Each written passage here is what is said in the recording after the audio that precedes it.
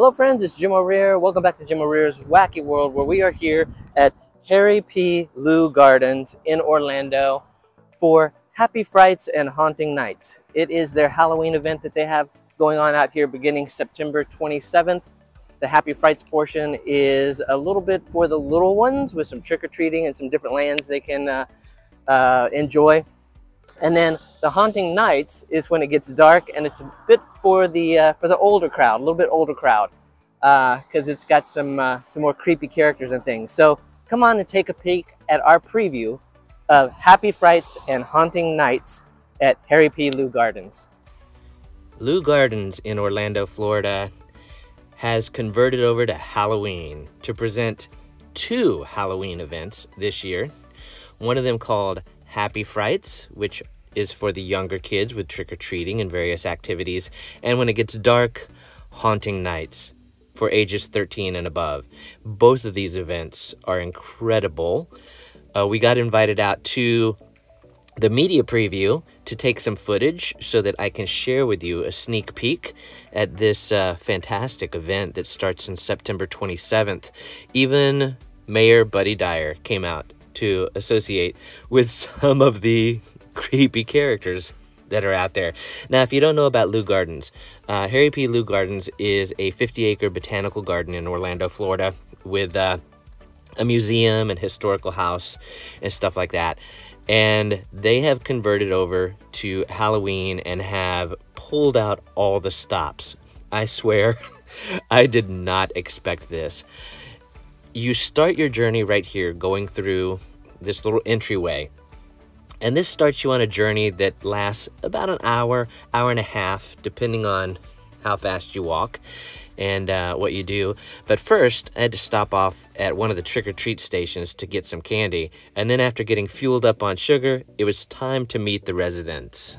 That's great. Well, welcome to my swamp. Have so much fun, friends. Okay. Yes. Oh, say hi to all my friends down the road. Yes. Oh, yeah. Some of them are nice. Some of them are a little sassy. Yeah. It doesn't take long after walking through this beautifully lit garden and forest before you start encountering the other residents in different set pieces and environments, such as this rundown shack here that has this crazy pigman monster. There are various forest creatures, and you never know where something's going to jump out or come at you from. One of my favorite areas, though, is the clowns. Welcome to my crazy carnival. I am your ringmaster, Julian Cosmos.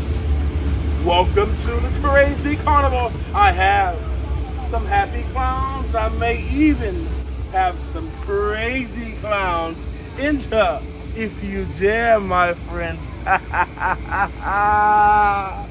Welcome, welcome. And just like the ringmaster stated, there is a mixture of nice clowns like this and creepy clowns.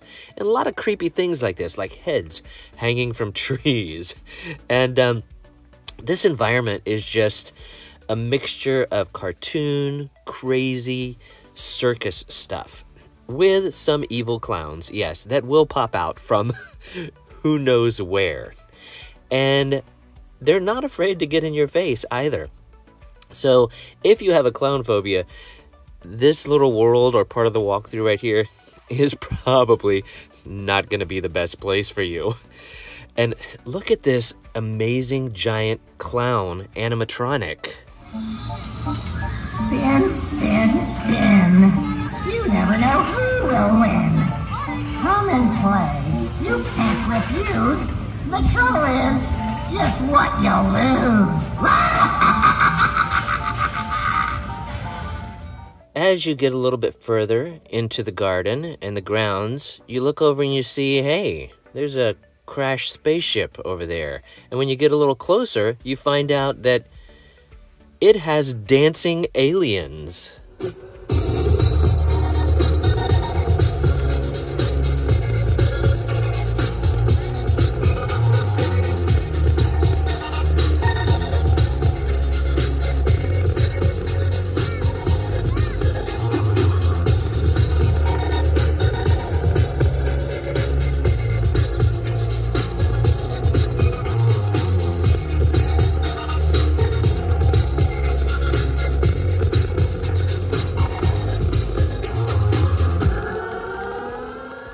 Now, if you're looking to wear out the little ones a little bit, you want to go to Scarecrow Summit.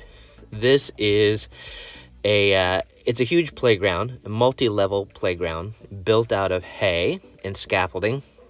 And it's just an area for the kids to run and play and climb. Great for kids.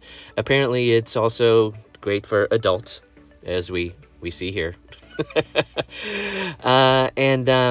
If you've never climbed on hay before, it's exhausting. It is exhausting because your feet just kind of sink in it. And it will wear out the children very quickly if you're wanting them to sleep well at night.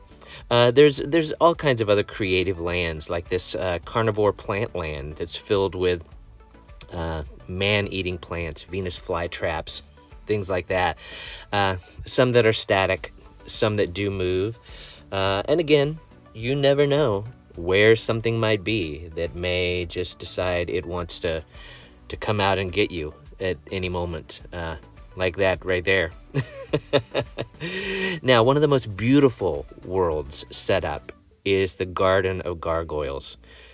This area is amazing. Look at this animatronic gargoyle that moves and flaps its wings and growls and makes noises and stuff, and the lighting and the atmosphere. This is one of the most atmospheric areas of the gardens this year, and man, I could stay in this area for a very, very long time. It's just the right mixture of lighting and fog and animatronic elements, and it's man, look at that. It's beautiful. There's also gargoyles in the trees. So you do want to check out and make sure that you watch for anything that might be flying above your head or coming out of the trees at you, just like this. Now, we saw the clown land that people have a phobia for, but spiders are also a phobia for people. And if you have a spider phobia, yeah, this land is going to mess with you a little bit as well, because there are giant spiders. There's a spider den that you're going to enter and walk through, and there could be spiders that just sort of come out and say hi at any time. And if you're lucky, you may even encounter the Spider Queen, who will reveal her true face, just like this, to you. These costumes, set pieces, makeup designs, incredible. There are witches as well. This is a really fun witch area that's got bubbling cauldrons sitting out there. And look at that giant witch. That giant witch is a puppet. Look at that, with the puppet operator there in front of it. Amazing, right? And look at the lighting and the atmosphere and the fog and the bubbles and just the design on that puppet. Incredible. Make sure that you stop by the Crypt. The Crypt is another creepy atmospheric area with lots of caskets and coffins where you can take silly, fun, Instagrammable photos.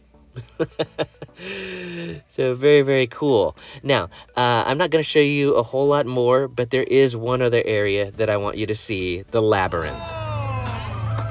Hello, everyone! Finally, you've all made it! Come in, join me in the Labyrinth, if you dare. This is a man-made cordon maze made out of like fake hedges that you can walk through and get lost in and try and find your way through the maze. The difficulty level on it is not bad. It's not something you're going to get stuck in for hours, but there are a lot of characters and stuff that you're going to encounter in the maze as well that could be hidden anywhere, like that even. That poses as a bush. You never know what's going to move, what's not going to move, what's animatronic, what's real and not real. And speaking of real, as I was walking through, look at that. That is a real owl that is watching everybody go through the maze.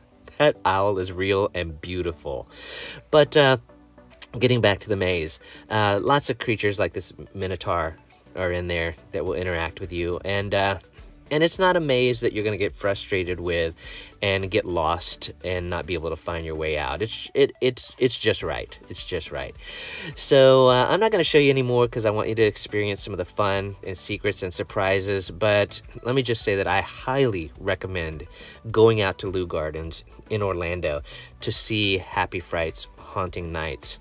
It is so much fun and is a Halloween experience like none other in the area.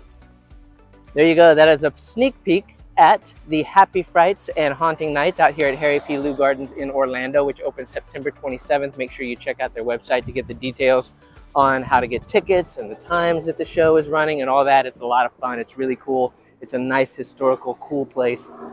And it's got stuff going on for the entire family.